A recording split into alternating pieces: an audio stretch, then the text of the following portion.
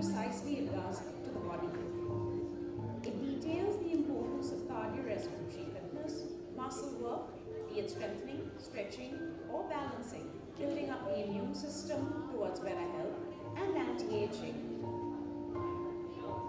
Aging effects of the hair, skin, the basal metabolic rate associated with weight gain, and more, and what one can do about improving each of these issues with a single exercise are demonstrated step by step.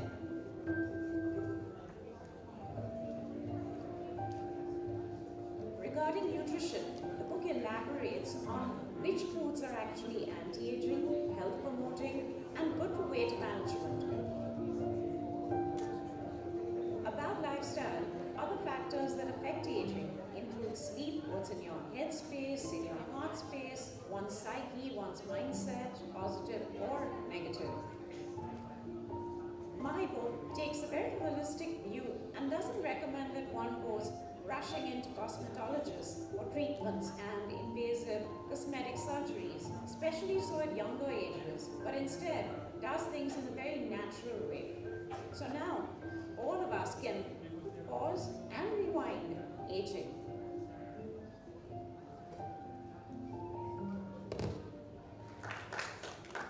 Aging is nothing but a number, and not a lost youth, but a new stage of opportunity and strength.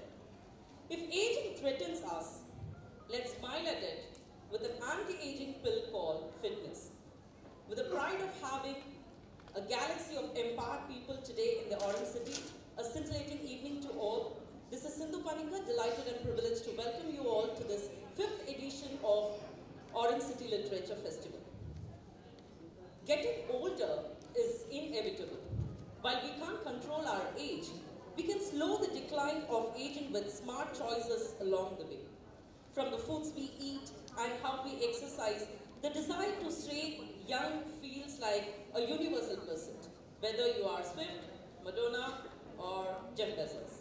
And on the other hand, there is a myth that aging only means declining health or a disability. But we fail to understand that most of what we do to keep our body fit is also good for the brain. So let's now gear it up for the holistic approach to aging well, integrating fitness, nutrition, and mental health. Today we have with us Ms. Nawaz Modi Singhania, a predominant fitness expert, artist, and philanthropist.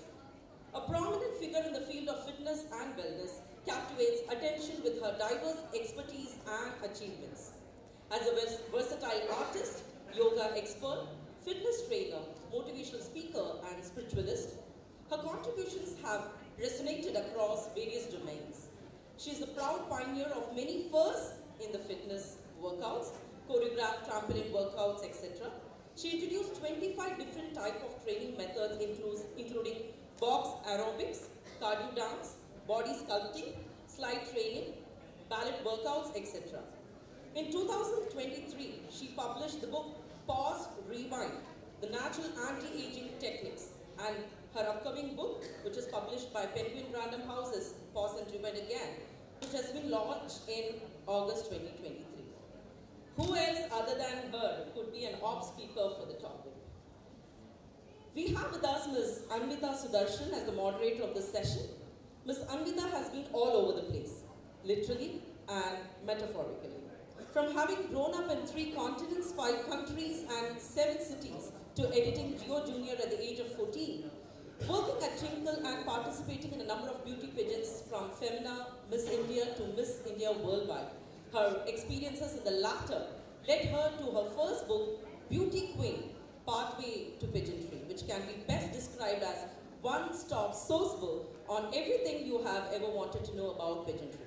Today she co-runs an organic farm and a bookshop in Mysuru while attempting to pen down a few written words. As the topic itself is so very captivating that can make us, all of us, dwell deep into it, forgetting the time frame, I must appreciate the guests of this session for having accepted and structured this topic into a time frame of 40 minutes, inclusive of the audience question hour. Ladies and gentlemen, without any further ado, we hand over the session to the dignitaries, over to the moderator. holistic approach to aging well. Thank you, Sindhu, for the lovely words and for the lovely introduction. And I really don't think there's much more I can add to that to introduce our amazing speaker for today.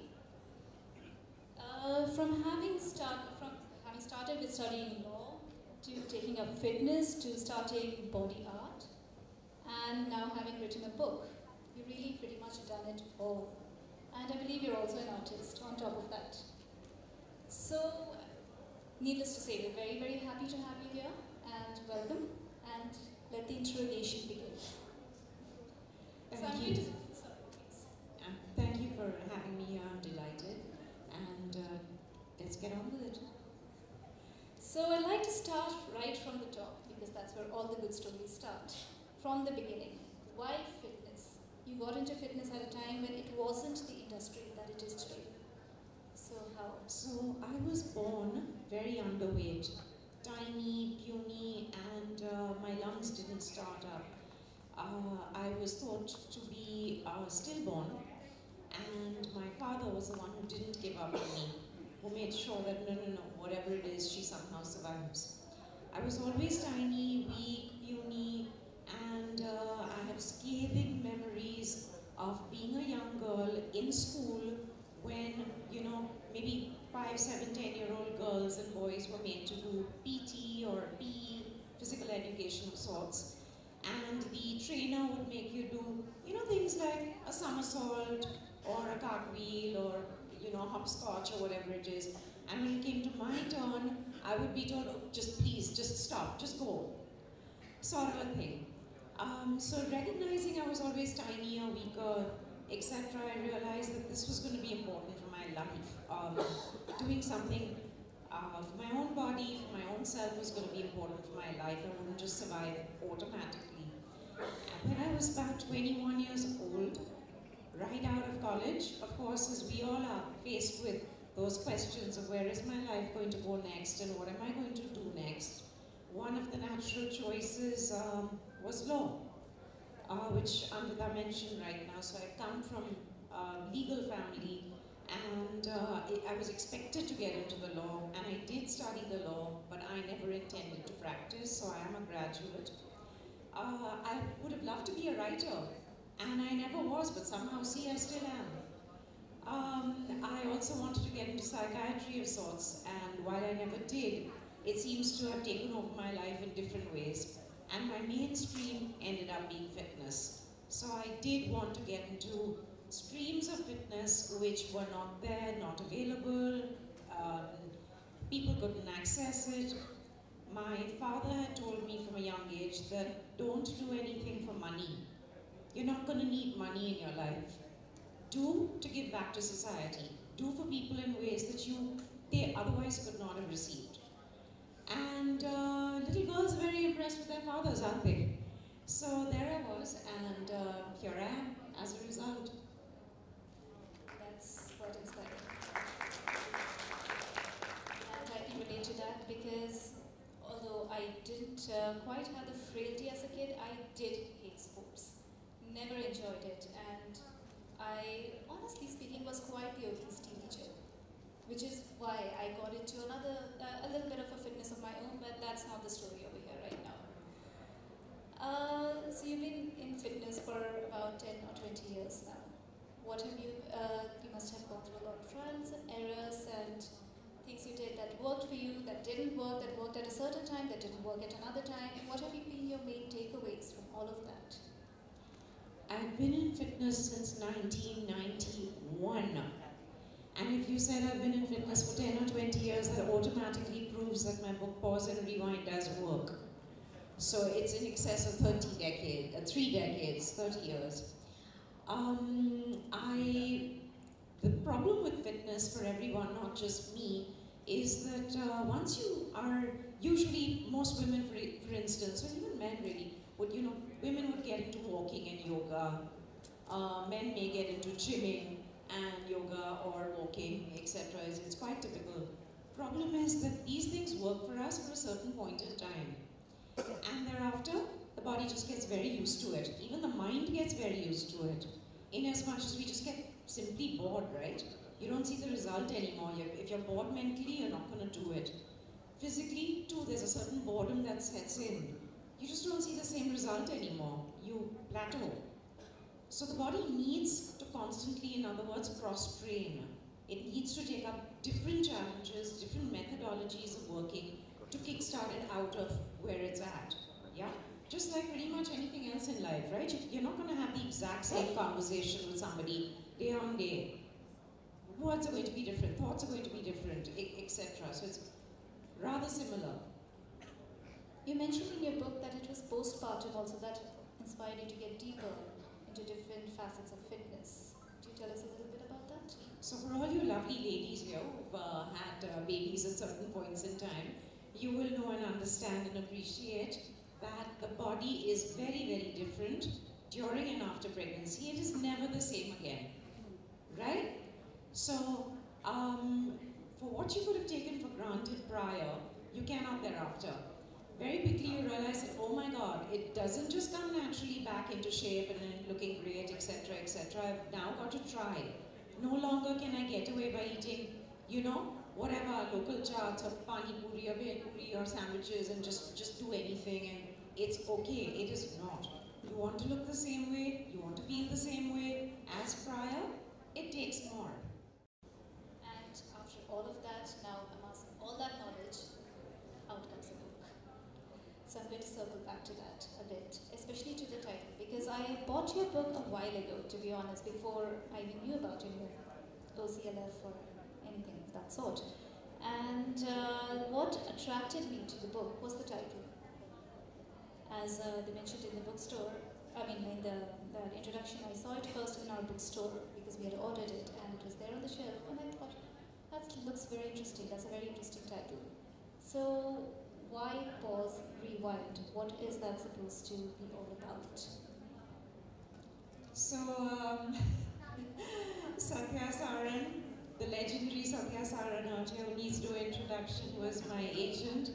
And she's part of the process as to why it is called Pause, Rewind. It was never supposed to be Pause, Rewind. It was supposed to be Time Arrest. Time Arrest. And just before we went into print, a friend pointed out to me that, wait, Time Arrest is some sort of Chinese or Japanese anti-aging products. It's a line of anti-aging products. So you may get into some sort of trouble, copyright or trademark or whatever, and you don't want to go there. Considering my book is also about anti-aging. And so we did a quick hash up of what next it could be, and we landed upon Pause, Rewind. And is aging really such an undesirable thing? Because that's the next thing that comes to mind when you see a book on anti-aging. So, may I ask you this question? Is aging such an undesirable thing? Would any of you like here, any of you present here, like to suddenly be stark bald? Anyone? Hands up. Really looking forward to it? Anyone wants to sit here with a head full of totally grey hair? Anyone looking forward? Totally grey hair? You're looking forward? No, you're not there yet. Are we looking forward to losing eyesight, hearing, urinary incontinence, bowel control being an issue? None of these sound attractive, right? So that's,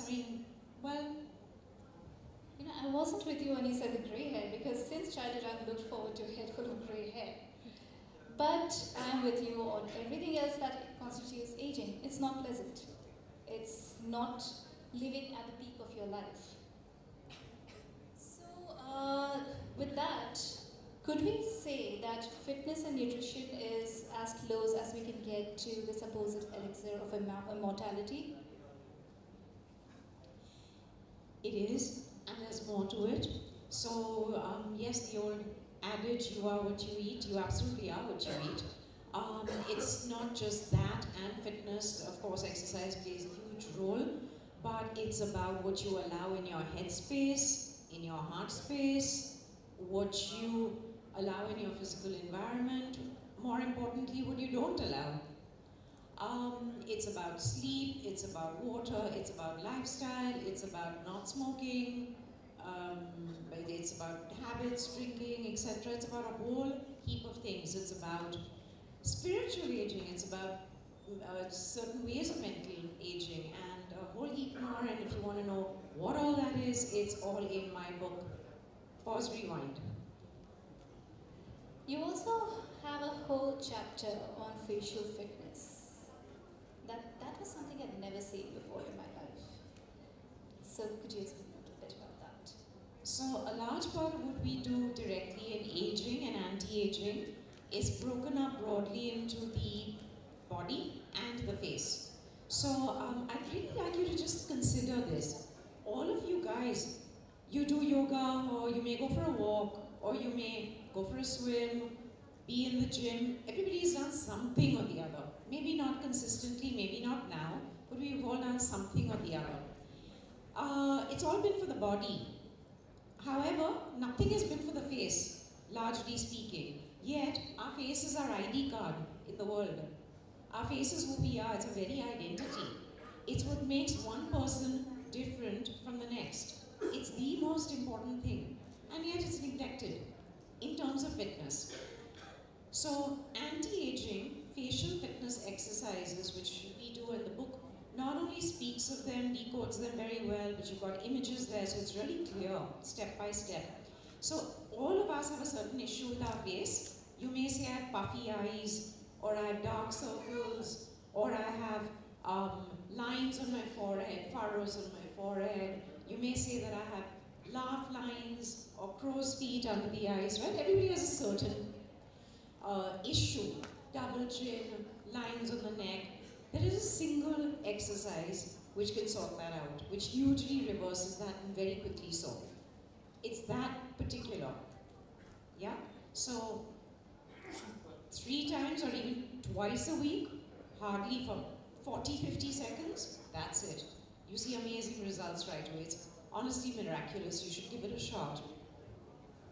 In your first chapter, actually, before the chapter on facial fitness, in fact, you mentioned that a few facial exercises helped you not get reading glasses. But how does something as simple as exercising your face affect your vision? How does that work? Okay, that's a lovely question, Anvita. Thank you for asking it. So there are eye exercises. There are exercises which actually improve hearing, brain function. There are a lot of them, and very immediately and directly. So for instance, if right now you're sitting sometimes thinking, I can't see my phone very clearly, I have to put it back and forth and squint a little bit. Or if you feel I can't see the menu card in a dark restaurant, so I just tell my friend, whatever you're having, I'll have the same. Because truth is, I can't see the menu card, right? Or if you feel that sometimes you're looking at something and you're kind of squinting away to look at it. Yeah? These are signs that eyesight is weakening. You do these exercises and very immediately so you'll notice that, hey, I suddenly am not doing all these things. Very easy to take it for granted. When you sit up and just be observant about it and notice that I'm not needing to do these things anymore, you know it's worked right away. It's actually fascinating how the body is completely connected. A little bit of exercising your facial muscles and now you can improve your hearing. The body is very receptive to you. You take care of it, it'll take care of you. It's super duper simple. Yeah. And now I have a couple of questions that I'm pretty sure a lot of people are waiting for. A bit of celeb gossip. You work with a lot of celebs, from Juhi Chawla, Sonu Sood, Ravina Tandon, etc., etc. Juhi Chawla and Sonu Sood. So who has been the easiest celeb for you to work with? Who has been the easiest celeb for me to work with? I would have to say it would have to be Ravina Tandon, Padani. She's really easy because she's a warrior, she's a soldier. You tell her something, she will just do it like clockwork. You don't have to be after her, you don't have to repeat it, you don't have to get after her. She does it like religion. And look at the way she looks, look at the way she maintains herself. The result, the thing speaks for itself. And what changes as you age fitness-wise, what are the things that you need to take care of? What are the things that you need to look out for that you didn't have to look out for 10 years ago? What are the things we all should be looking out for as we grow a year older, a decade older, 2 decades older? So Anvita, I'm very, very passionate about senior citizens fitness. Because it's not out there, it's not available, and it's so easy, just like the other things I spoke about right now. So as we get older, what are the things that we need to watch out for that decline? Some I mentioned: eyesight, hearing, mental faculties, bladder, urinary incontinence, bowel control. Of course, there are other things. Not being that steady, not having a steady gait, not being quick on reflexes. You could easily have a fall. Osteoporosis, falling in the bathroom and breaking our hip for seniors is extremely common. Yeah? If at younger ages you fall in the bathroom and no hip is going to break. Maybe a little loss of dignity and pride, but that's as bad as it gets, right? Other things which, as we age, come in the way, of course, skin aging, when we spoke about the effects on hair, balding, that's still all skin deep. What about the issues of cardiac? What about cancers? What about diabetes? What about blood pressure? There's a lot more. It's deep health out there. And I do a lot of work in that space. I don't know others that do. Seniors react so amazingly and so quickly. Seniors are the most important, the most valid, the most valuable part of our society, is it not? With their age, with their experience, with their wisdom, their knowledge, their world view. It's our honor and our privilege to be able to do back for them the way they did for us, if we come to that stage, if we ever come to that stage. So, I've worked with a lot of people who've had seniors who've had all of these issues, and who've had hip replacement issues and knee replacement issues and so on and so forth, and the feedback is just tremendous. It is fantastic. But how do you battle all those? We live in a world that's so dense, that's so polluted. There are things that you just cannot avoid. You step out, you're not really good at it, unless you're not in a major city. The food you eat is heavily laced with pesticides. How do you avoid all this, and to what extent? So every time my glass gets empty, how do I fill it up? I simply fill it up, right? Every time you get hungry, how do you get full again? You simply eat the next meal, right? So it's pretty much the same. That of course, life in the world and pesticides and pollution and all of that is going to be there. But you're taking care of it with antioxidants and water and exercise and fresh air and being out in nature and so on and so forth. So it's always a balance. Sounds good. Okay, so a little change of topic now. I also heard that you trained Indian Idol Junior finalists. Now that's music. This is fitness. Usually you don't think of the two worlds in the same breath. So how does it mesh together? No, the two are very much together. We've trained even the super dancers. Sony is the platform. Music, fitness, dance, it's all creative, it's all enmeshed, and one doesn't exist without the other. Not only from the fitness professional's perspective, but even from a singer's perspective, or even from a musician's or a dancer's perspective. It's very much enmeshed. Right, I think it's what, 5:35? So I think we'll open up now for questions from the audience. If anyone has any questions, would you be okay with that? I think we have a question there. Somebody give him the mic. Yes, we would. Can you help me with the questions, please? Hello, so my name is Aswad Mohan and I'm a leadership coach.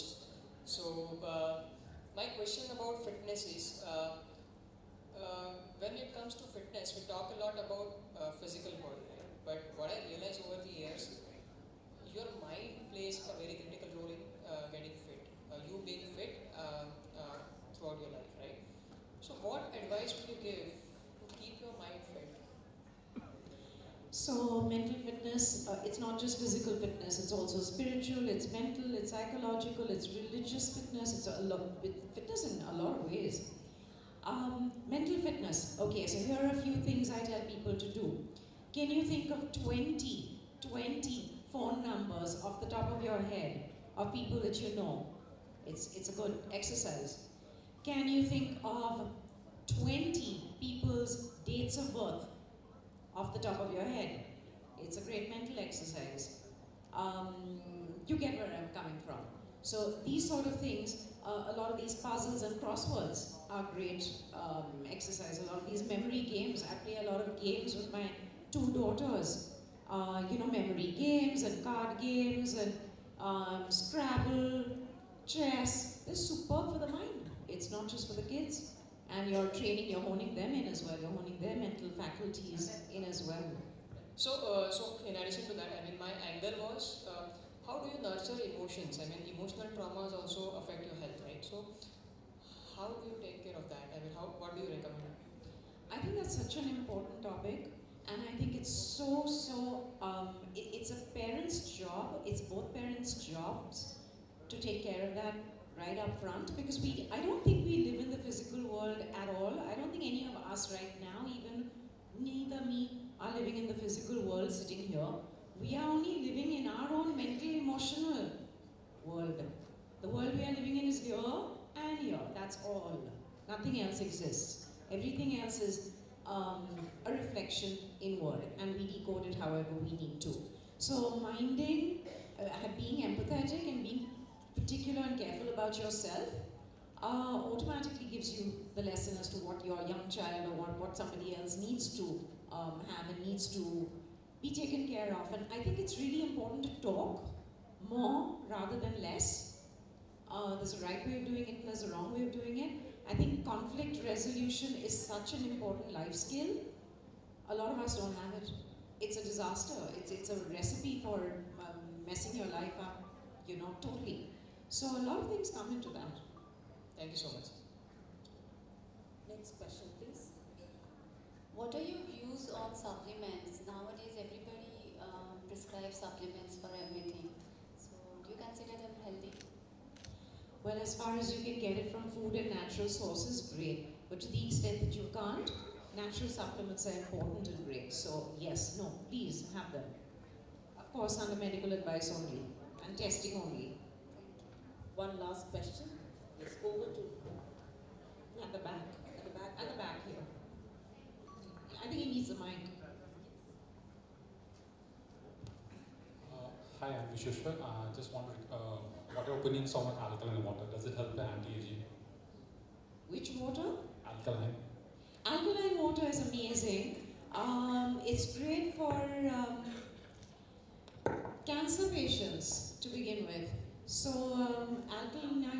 alkalinizing water staging filters, different stages, 1 to 10, 1 to 4, whatever it is really important in keeping the body more in an alkaline state rather than acidic. So that helps with disease, that helps with aging, that helps with everything. There's of course a standard staging process that you need to allow the body to acclimatize to before you take it up to the next stage, but that's more for the brochure.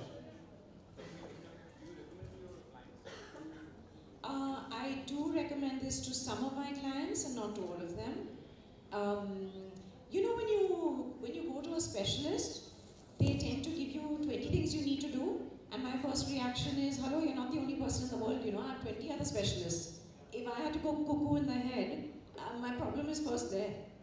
So balance, keep it simple, keep it simple. So for those who need it, yes. So my parents, for instance, both had cancer. My father twice over, discovered at Ann Arbor stage 4. And both recovered, both in total remission. My mother passed away last year, but both recovered entirely. And of course, there was chemotherapy, etc., but it had a lot to do with lifestyle, a lot to do with including the water you're talking about, and a lot to do with physical fitness. So I was happy to be there and really there. Many times, like, we join a fitness program and the trainer pushes us, no pain, no gain. And and like 5th day, 7th day I drop out of the program. So how do we pace our body? How do we know what's good for us, where to say no? So I have to say you're a lot wiser than your trainer. The reason for this is we don't subscribe to this theory at all. You and your body know best. Balance is always the best answer in life. Tell me, when you're in a difficult situation in your life, which has nothing to do with exercise and fitness, okay? You're caught between, I don't know, your wife and your mother, for example, okay? What is the usual answer? Balance. Walk in the middle. Don't swing this side, don't swing that side, isn't it?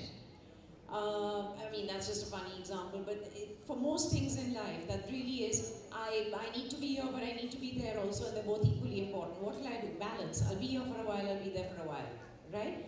It's pretty much the same thing out here. Young trainers who are very anxious to prove themselves will often push members to injury, because they think that that's the only way I'm going to be considered to be a good trainer. No, a good trainer knows where to pull back, where to stop. Yeah, the body, the heart. You hear of a lot of these treadmill deaths. People just drop dead in the treadmill. Yeah, the heart is a muscle like any other muscle. And when it is pushed beyond its ability, it will fail. Right? So it's really wise that a person like you says, okay, enough. You don't know it, but I know it, so I'm out. It should be moderate, balanced exercise. So when you work within a low to moderate level of intensity, you'll get the result you want. Weight loss, fat loss, inch loss, anti-aging, toning, etc. And you'll make sure that you're really happy with it, you're feeling really good about it, you're mentally good with it. If emotionally you're not happy about something, you're never going to stick with it. So all things feed into the same funnel. Hello, hi there.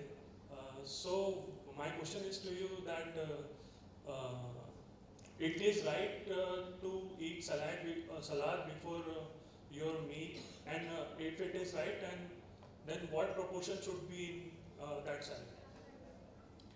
So increasingly there are theories that your salad should be more slightly steamed rather than totally raw for a variety of reasons. I'm sure everyone knows, so I won't get into that right now. And the one-third on your plate is absolutely right. So one-third should be your colors, your salads, your colors, and the more colors you have, the better. Oranges, reds, etc., the better. One-third protein, and then one-third grain. Healthier grain, not rice, not wheat. Healthier grains like, have you heard of changora? It's available in North India, it's fantastic. English is barnyard millet, or quinoa, or bajra roti, bajra ki roti, jowar ki roti, great substitutes. Thank you. Thank you so much, ma'am. Before we wind up, I have a question for you. It's a suggestion that we wanted. I'm sure most of us are pretty excited, looking forward to buying your book. But before that, most of us in the hall would have started some day or the other with their fitness challenge or fitness, the motive towards fitness. But could you suggest us with some advices on consistency? I think that's the main thing where we lag. We start, we stop somewhere. Could you help us understand with certain consistency procedures that we can follow? Like this gentleman asked me out here about his trainer pushing him too hard, and on day 5 he quits. If you take on something that you in your heart and soul know is doable, is not too much of an ask, you will tend to continue with it. There will still be days when you are wrecked upside down and inside out, you just don't have the time, you just couldn't do it, it was a bizarre day, etc. You know what? On those days, just get on the floor and just do even 2 sets of planks. It's a superb whole body workout, 30 to 45 seconds each. That's it, that's all. Okay? So even a band-aid therapy is better than no therapy. Thank you, ma'am.